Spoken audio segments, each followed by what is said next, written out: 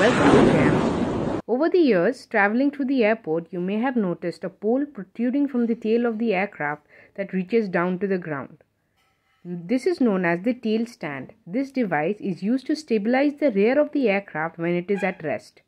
The stand is placed beneath the tail during loading and unloading to prevent instability. Without this, some aircrafts are at the risk of tipping longitudinally as the weight shifts during loading and unloading of the aircraft.